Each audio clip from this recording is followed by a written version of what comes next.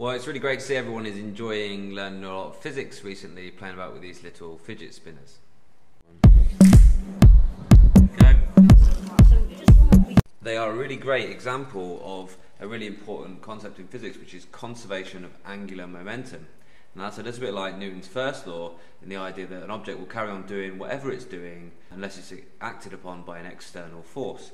But instead of being just a linear motion, which most of the time with Newton's first law, that's what we're talking about, it's actually this rotated motion. So we call it conservation of angular momentum.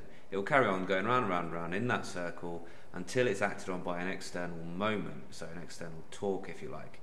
So the important part of a fidget spinner is one of these, which is the bearing from the middle. Okay? Essentially, a bearing is trying to limit the effect of friction in slowing down something's rotation. So it's trying to limit the friction opposing that angular momentum that I talked about just now. To limit the friction as much as possible, we put one of these in between the axle and the wheel that is spinning around it.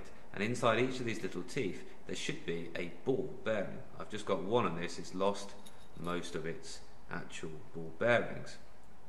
Okay, and that means that, in fact, only a small point is actually in contact between the inner ring and the outer ring, and it's as frictionless as it possibly can be. Of course, it's not completely free of friction, but the better the quality of ball bearing, the less friction that we're going to have in that system, and the longer your spinner is going to spin, or the less hard we're going to have to work on our bike to keep the same speed, or the less force we're going to have to put in from an engine in a car.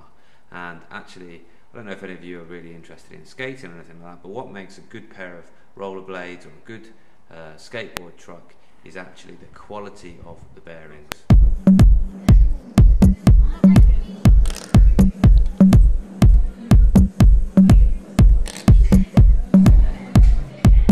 I'm only kidding. I would never take someone's spinner off them.